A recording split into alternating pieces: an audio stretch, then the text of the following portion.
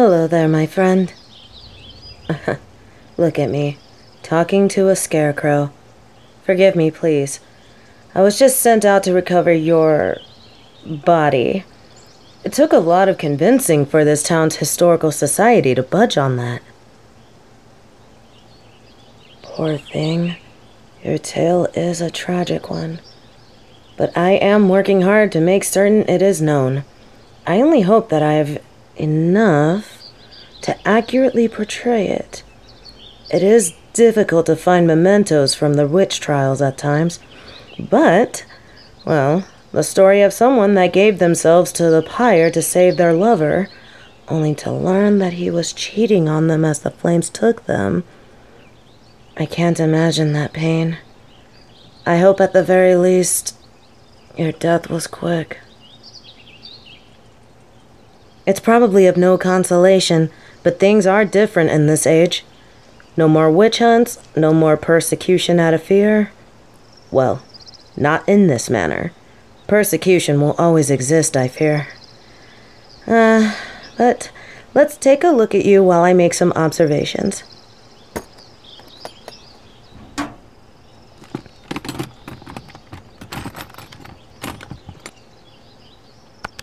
Research log, Professor J. Nivek. The date is October 11th. The time is approximately 2 p.m. The weather is mild. I am standing in one of the last remaining crop fields of Hirals, Glen, 74 miles northeast of Moonvale, and am in the process of recovering the body of a local legend concerning a young person whose name has been lost to time. For the sake of this, I will call them Karasu, the Japanese term for crow. Subject Karasu lived in Hirals Glen over 100 years ago and was stated to have been an apprentice to a leather tanner that was accused of wizardry.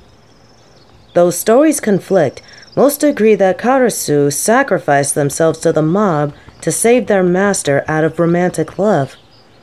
Apparently, while they were burning, Karasu saw their master absconding with a secret lover and swore that they would see justice done before succumbing to the fire.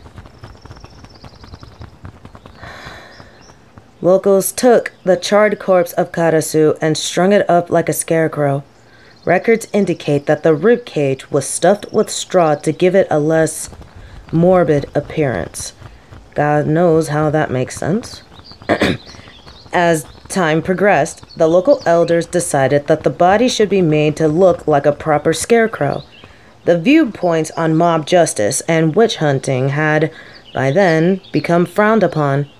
What was once a draw to bring in tourism granted Hirals Glen a reputation almost as bad as Blackwater. I believe they seek to avail themselves of this gruesome memento of the atrocities committed here. First, we're going to remove the straw.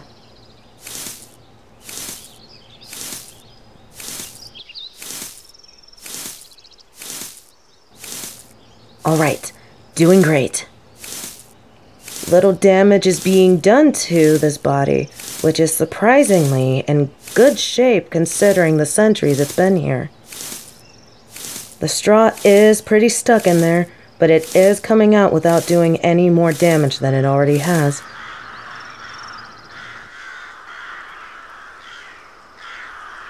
Good gracious, the crows certainly have gotten chatty, haven't they?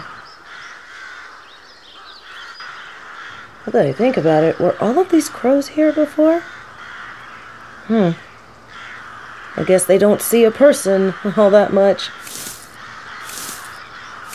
Maybe they're admiring that I'm taking apart one of their oldest enemies from getting at the grain that they so desire. A terrible joke, friend. Don't curse me for it. Let me just finish up here. We're almost done. For what it's worth, were I in your time, you and I would have probably been the best of friends. I'm considered the odd one in my bunch, too. We freaks have to stick together, you know? Okay, we seem to be almost clear here. Ah, It seems I missed one bit of straw here. Let me just...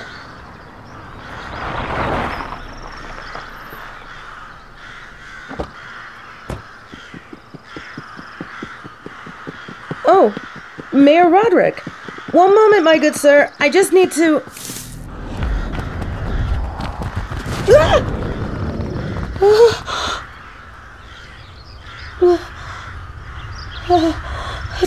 I have to document. This is Professor Agent J. Nivek documenting an incident pertaining to QS-074 Karasu. The subject has animated and appears extremely hostile. A 6x6 meter pentagram etched itself into the ground and appears to be frothing with insects and serpents of various species and origin. It would be incredible if it was also not so terrifying. Confirmed suspicion. The local rhyme about the last straw were correct. Removing all straw from the vassal appears to have freed them. Locals that arrived during my examination are attempting to flee by vehicle.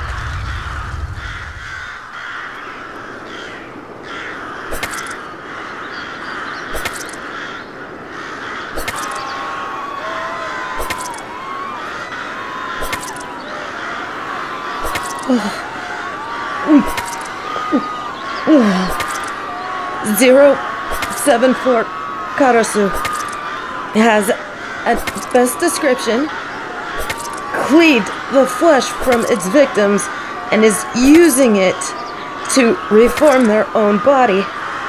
Like the Witch of Blackwater, aka QS-054, it appears that Karasu was, in fact, guilty of witchcraft at the time, though whether they used it to harm others is unclear.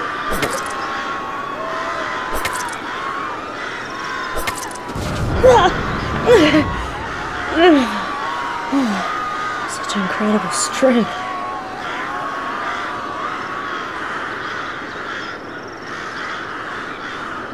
It must be so painful.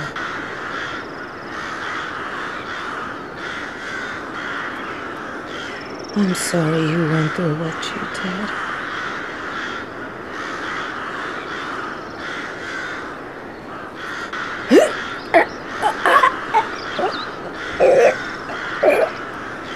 Please, I came here because I wanted to help free you. You've been stuck here for over 100 years, unable to do anything. My heart breaks for you. I know you have no reason to trust me, but you could kill me easily. I couldn't hurt you, even if I wanted to.